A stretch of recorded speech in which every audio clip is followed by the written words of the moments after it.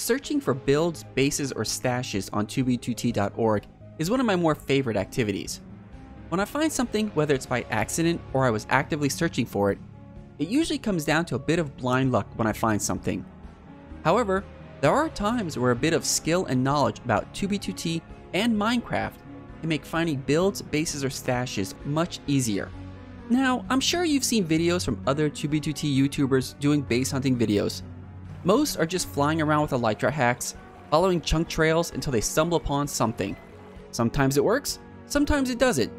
Now there's nothing wrong with that, but I feel some of these players have an over-reliance on hack clients and will miss often overlooked clues for player activity. Today, I'm going to go through the steps I do when base hunting on 2b2t. I will also explain ways that you can better protect yourself when making a build, base, or stash on 2b2t. Now, if you haven't seen Sal C1's base hunting video, I highly recommend you check it out. He hits on the major points about base hunting, like flying with elytra hacks to make traveling easier and faster. Plus, he also talks about following chunk trails to see trunks that have already been generated, which can tell you if players have already previously traveled there. He also mentions using the search feature of hacked clients to find things like portals and ender chests.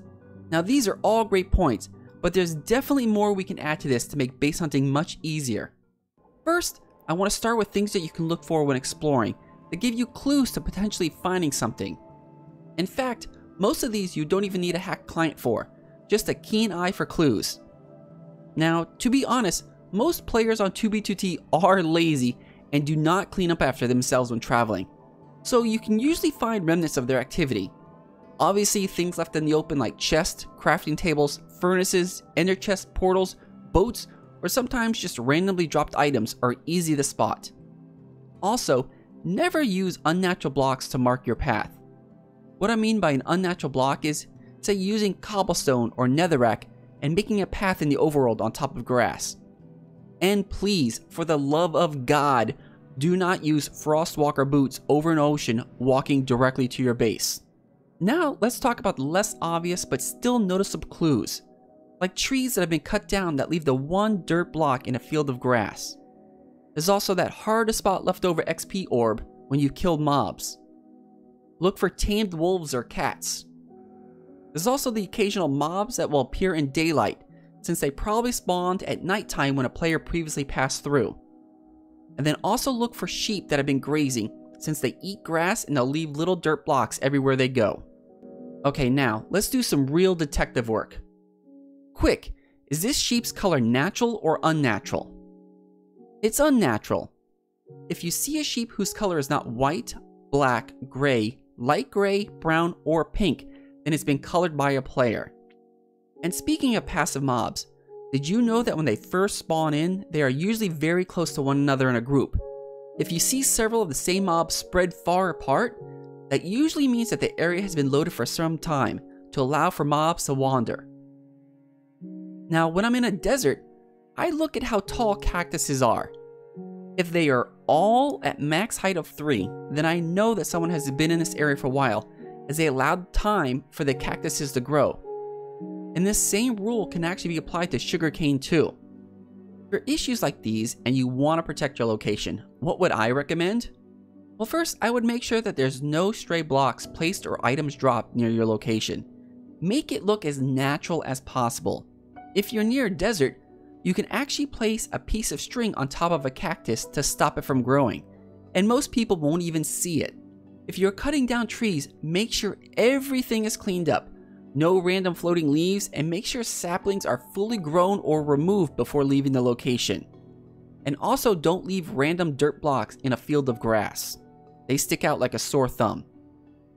I'd also remove sheep, as the longer that their chunk is loaded, the more grass that they eat, providing an indication of how long someone has been at that location. Alright, now let's move on to base hunting with the hacked client. Like I mentioned before, Sal C1 hit on some of the major points. Now for me, my favorite hacked client tool is the search feature. With this, I add pretty much every block that would not be a natural block. Sal C1 mentioned adding obsidian for finding ender portals and ender chests. I add things like ladders, doors, melons, redstone items, beds, furnaces, and even crafting tables. almost all of these are always present at a base, even those that people try and hide underground. Using the search feature, I can easily find bases if they are within my render distance. Unfortunately, there's no way to prevent this, unless of course you build only using 100% natural blocks for your location. Now I'm going to hit you up with some pro gamer info on the best way to hide some stashes. Use dungeons and mine shafts. At these places are where chests naturally spawn, and filling them with shulkers is a great way to keep items hidden. In fact, mine shafts are the best since they can have several chests for storage, and if you add a few more here and there, it won't be too noticeable. Obviously, there's a limit to how much you can store in these places, but it's a great backup plan in case you ever lose your main stash. Always remember, no place on 2B2T is 100% safe. Take me for example.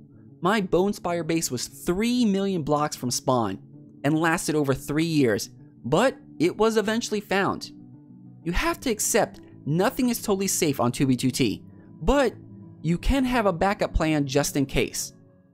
I hope some of the tips I gave you help you in your base hunting adventures, or provided ways that you can keep your location a bit secret. If you have any of your own base hunting techniques or ways that you like to hide some of your stashes or items, I would love to hear about them in the comments below. As always, I'm Baron Dome, and I'll catch you guys later. See ya.